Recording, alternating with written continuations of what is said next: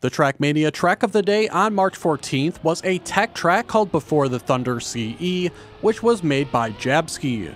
The track has an author medal time of 44.051 seconds, and currently just over 200 players have already achieved this coveted medal.